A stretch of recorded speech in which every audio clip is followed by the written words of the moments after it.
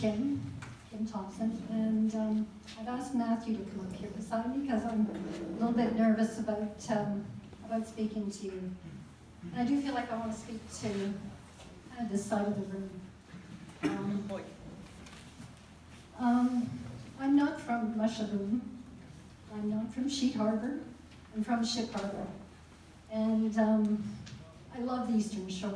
It's my home. And I'm deeply, deeply committed to my neighbors, to everyone in this room, to making sure that we've got the very best that we can do for each other.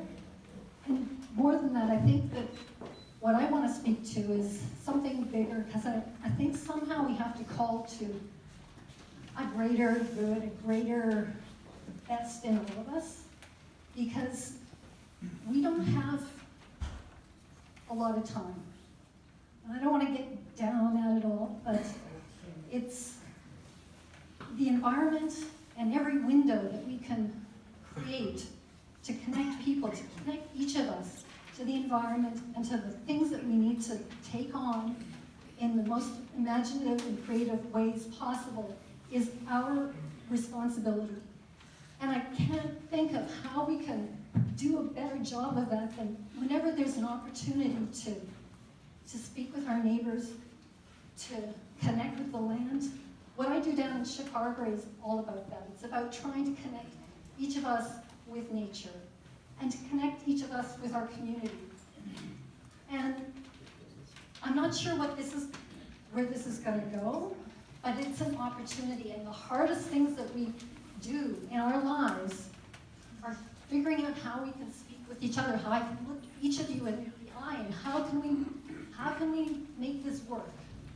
And when Matthew came up here and spoke earlier about youth and the planet that we care about so much, the whales are just one piece of that. They're just an opportunity to connect with the land and to make sure that we're healing the planet in the best way that we can. And I was not excited about getting up and speaking here just now. And I asked Matthew, I went over and I said to him, would you come up and stand with me? And he so kindly did. And then he said to me, I said, what did I say? What? No, I didn't even ask him. He just offered. Said, think about the thing that you are most proud of. And that was going to make this pass, this kind of fear that I had about standing up and speaking in front of all of you. And thinking about that thing that we can be most proud of, that is what we have to do. That's what we have to look towards. And I think that what the Beluga Sanctuary is just one piece of that. It's going to be, I think that's fine. But please work together. And if this, whatever this is going to be. Thank you. Thank you very much. One second. This is not in response at all to this last statement, and I thank you for that, Kim. What I hope all of you who are fishermen understand is that there is probably no other group of any other occupation that has more respect for the environment in which they work and for caring for and protecting that environment than fishermen. I know that from my experience. It's not just words. I know that from my experience of working around the world. I did all those films with the Cousteau group. You watched them on television, the Undersea World of Jacques Cousteau and all the rest of that stuff that I got to do.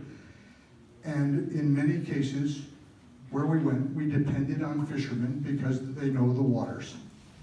So I hope that none of you take away from anything that's being said anything other than that respect that certainly we have, and I think everyone in this room, and a number of them have said it, have for what you do and the care you give to your environment and the environment that we in turn get to share.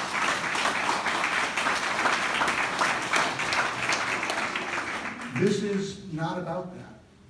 This is about a relatively small project, a very special project that obviously we care deeply about, or we wouldn't be talking about it these many times.